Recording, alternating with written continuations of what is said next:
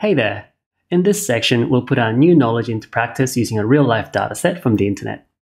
With this dataset, we'll guide you through the whole process of loading a small dataset, building a schema based on the data, and then importing it to Weaviate.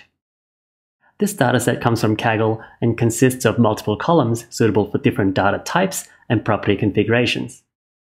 First, we'll build a schema for our new data class with properties and data types to correspond to the dataset. And then we'll use an inference service to obtain our object vectors so that we can search through these questions according to their meaning. And of course, we'll import our dataset into Weaviate. Here, you'll be able to apply your new knowledge of a batch import process, specifying the number of objects per batch, and parallelization. You'll also see how the import process can produce duplicates and how you might go about avoiding this outcome. You'll see how the optional object ID can be used to modify this behavior at import time and how to make sure that only unique items are added to the instance. And that's it. By the time you're done with this section, you'll have populated your own Weaviate instance, which is really exciting. I hope you have fun with it, and we'll see you very soon.